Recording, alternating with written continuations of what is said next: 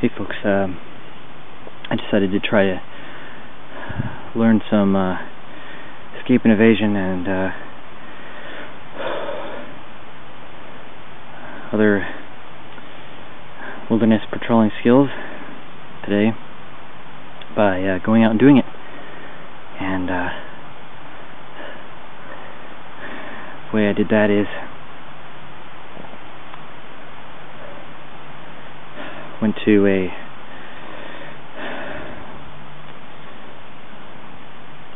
the edge of this park here and infiltrated, and about 100 feet away from me was a guy standing there, you might say a guard.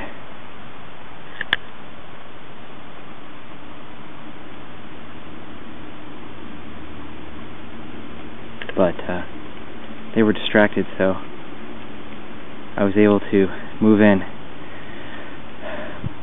under the brush and cover of the rain. And there's also a vehicle nearby too. They didn't spot me either, so I figure it's pretty good. I made way too much noise, in my opinion, but I moved when there was noise around, and you would not believe the amount of spider webs, cobwebs on the forest floor here. So, and the varying heights of everything makes it difficult to travel and move around quietly, especially with the undergrowth of ferns and everything. But I found this nice little spot here where I'm completely covered on one side, this huge mound here after this tree fell down, and there's a couple of them around here. Make pretty effective walls for any activity going on, and the spot is pretty flat and not a whole lot of vegetation, so I could probably use this as a camping out spot or use it to a cooking spot or something like that. I thought about that, but I think I'm going to try to find one of the main trails and get on it, hopefully, just in case they send somebody out here investigating all the sound and stuff. So anyway, stay tuned. Thanks for watching. Infiltrated the main trail and marked my entrance spot, so I know that just a couple meters from that spot is a fairly concealed flat camping spot that I could use later. Not sure what kind of shelter I'd be able to put out there. Be able to put up and take down, and so the short notice probably could at least get away with wearing my fill jacket system. That would probably keep me warm and dry enough, but probably use a shelter system, or maybe my MSS as well, tarp system or something. Anyway, so success, and I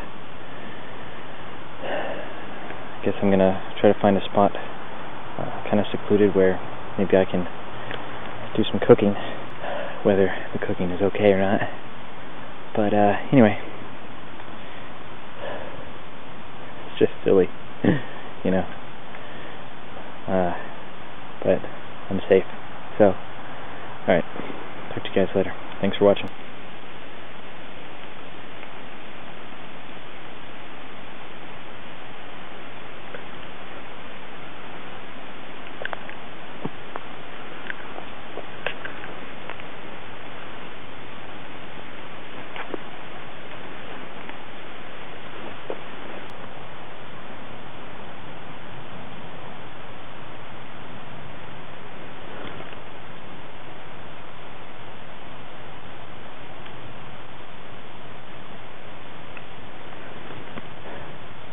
some.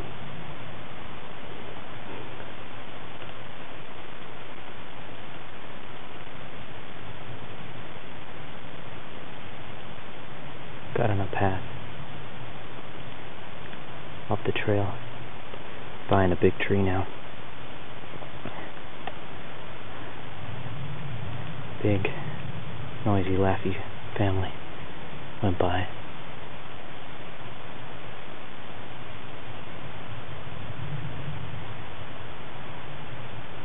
Didn't spot me though. So, I'm hanging out here, making a brew, and hopefully it'll work out okay. Hey folks, well, I made it out of there. I'm back on the trail again, enjoying some tea. I forgot to bring any tea sachets, so, you know, using what I got out here, pine needles, stuff like that. Sorry to cut that last segment short. There's the fucking dog and a couple people kept their dog off the leash, which they're not supposed to do, and the dog was inquisitive about me, obviously, and didn't get in my face, obviously, but man, he almost came up on me there. Yeah, still haven't come across anybody talking to me about filming, thankfully, because that would be hard to explain sometimes, especially out here in the woods. But anyway, yeah, typical young people, no idea about what to wear in the woods. You know, it rained just 20 minutes ago, so, you know, I didn't even see them having an umbrella, but whatever. Strange. But, they didn't talk to me, so that's a good plus. And, you know, I picked up that, canteen cup, drank some, turned it over, stuffed it in the cover, kept walking, kept it all in front of me, you know, walking in the opposite direction, move as far away from the, target area as possible. Yeah, so,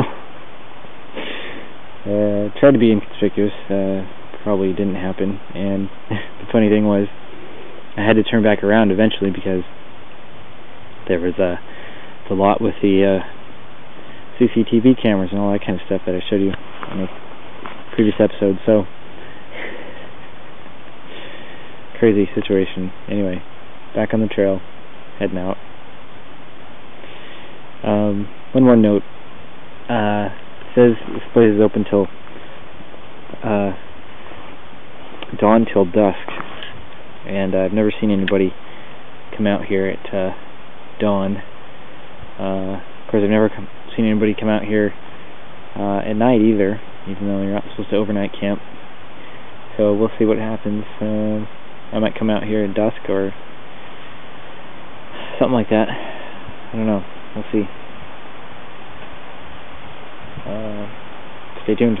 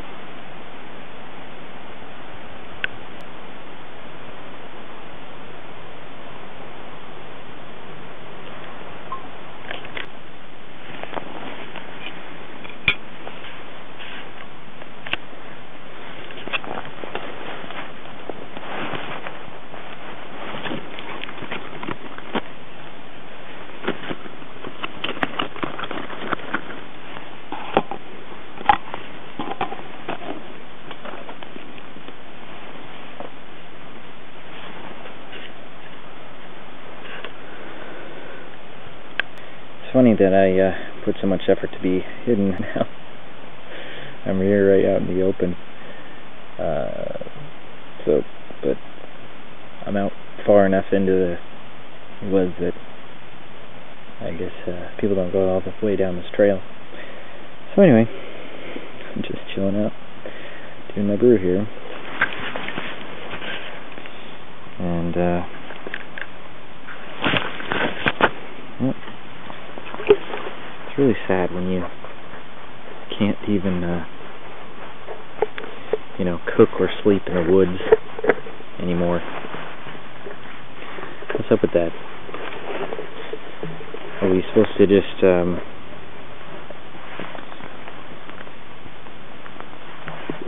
is nature just supposed to be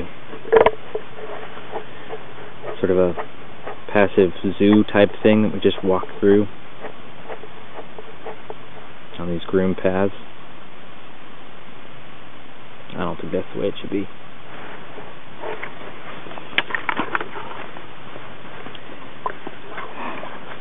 But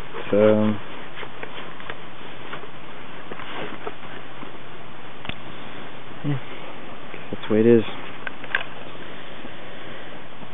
Unless we do something to change it.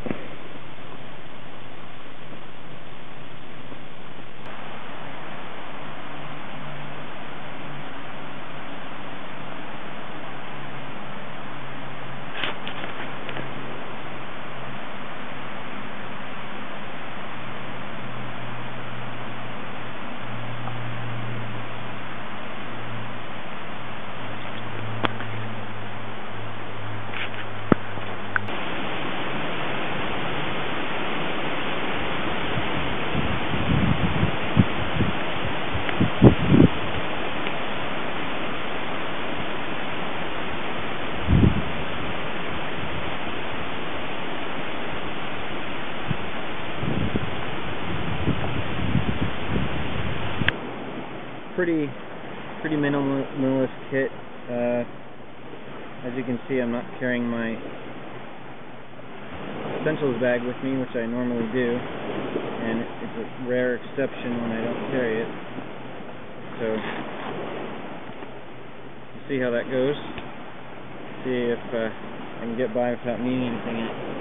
But it's funny because every time I go through it to try to strip it down to bring it with me, I always find that, I need stuff, where when I try to take stuff out of it, I just find that, I need something that's in there, and so it's I need one thing in there, two things in there, three things in there, so it doesn't make a whole lot of sense to ditch the whole thing,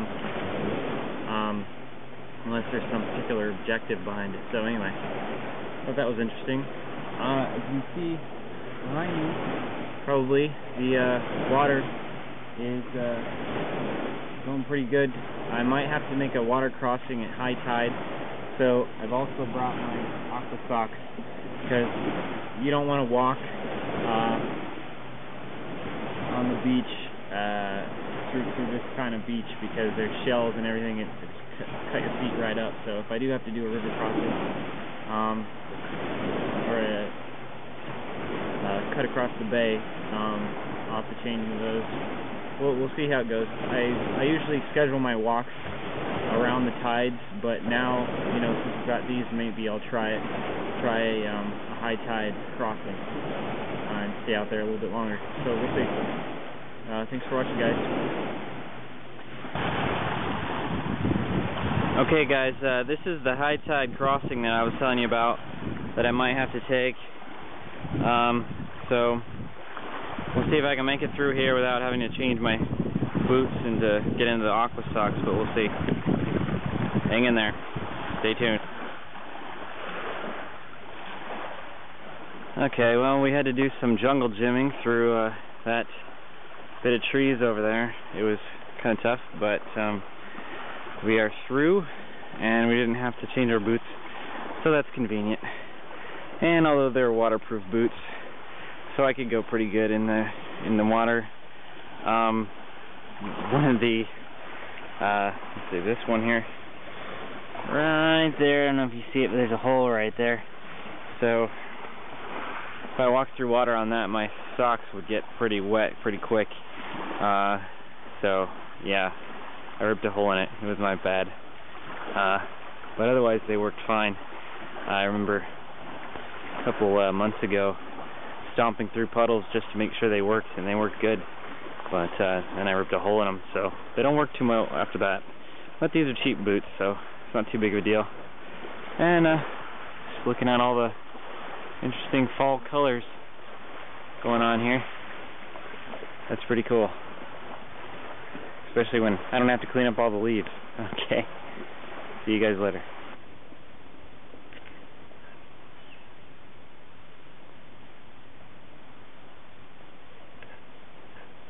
Okay folks, this is take 2. First take, too noisy. Water was too close to the water, so here's take 2. Today I'm doing my iteration of an ultralight kit. Got my typical on-body kit, my inconspicuous beltline kit in the small pouch that we talked about earlier. Phone, keys, jacket around my waist, usual stuff in the BDU pockets, watch, compass, paracord, bracelet, all that kind of stuff. Sunglasses, hat. Carrying my hydration bladder today, camera pouch, phone,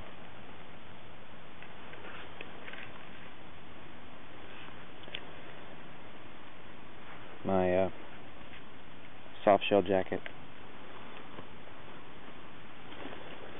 and today my new kit is the no cook meal kit, where see we're in the park and they don't let you do fires in the park, especially in this kind of weather. Wouldn't be good anyway, because there's a bunch of dry leaves on the ground, obviously, because it's fall, like this. Yeah. So, in this kit, I'll show you what we have here. This is a ration pouch.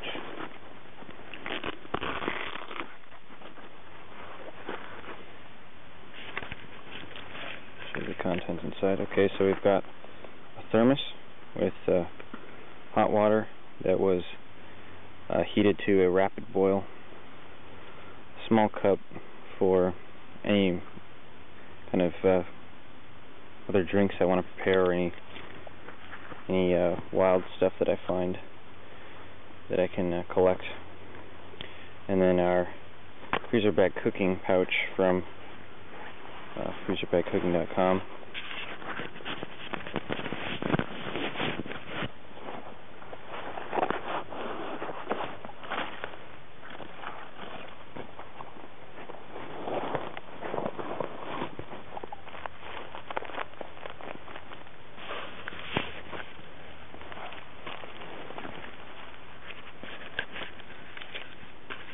Okay, so this is our cooking cozy from freezerbagcooking.com. Has a Mylar bag inside, and it's just lined with this material here. Inside, got a Nor rice side. This is Spanish rice. Some tin foil, just to help as an insulator. Some tea bags. A titanium spork. And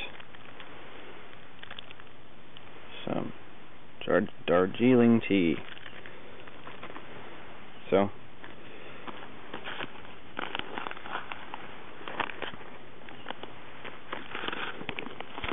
this will be enough rice to give me a full meal. And all I'm going to do when I cook it, pour boiling water up to here to cover the rice, and fold this over, put it in with the rest of the stuff to keep it hot, with the tin foil and the Mylar line bag, and then wait. That's all I'll have to do. Alright, thanks for watching.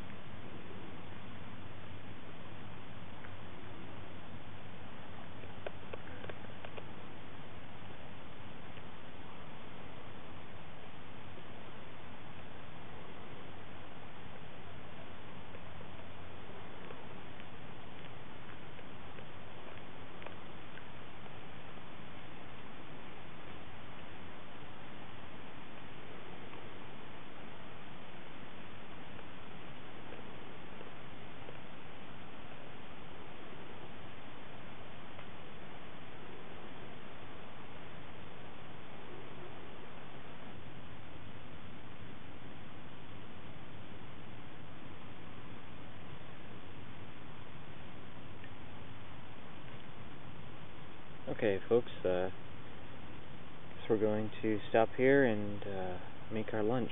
Seems like a good a place as any. Got a little seat here made by this fallen log, and we'll just stand the cooking cozy up and put the boiling water in and have something to eat. Thanks for watching. Okay, guys, another successful instant rice meal here. Nor instant rice mix, put the boiling water in there, wait 10 minutes, and just wrapped it in some tin foil here to make things cook a little bit faster and be a little less messy. And there's my instant rice in there. Yeah, okay. With my titanium spork, and I threw it in there. My freezer bag. Cooking cozy. And now I'm eating some hot food. Yum. Okay, here's the crossing I was talking about. Again, here at very high tide. And thinking I need to change my shoes to get across this thing. So let's do that.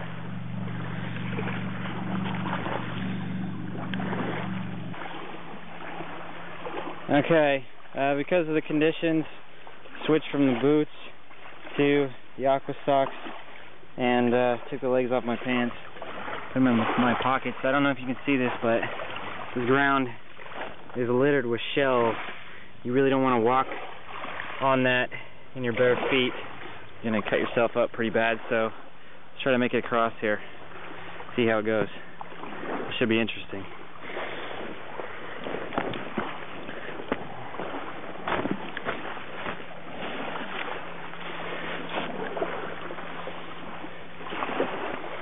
Switch my sunglasses out. Don't want these ones falling off.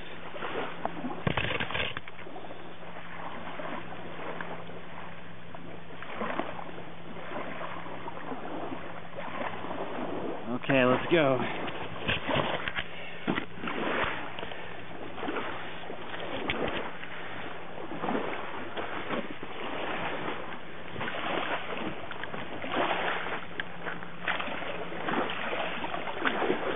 Oh, it's cold. Cold water.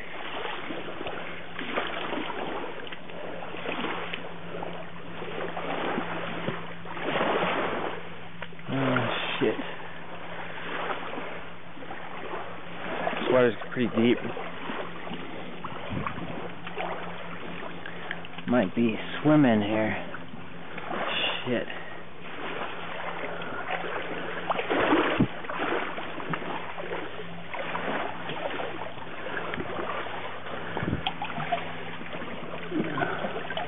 Oh, shit. I can't get through here. It's getting too deep. This is a bad idea.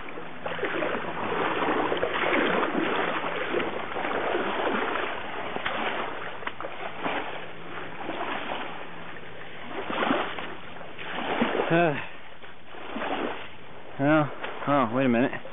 There's a path. Maybe I'll try to get around. Wish me luck. This might have been a really bad idea. Let's see. I need a boat.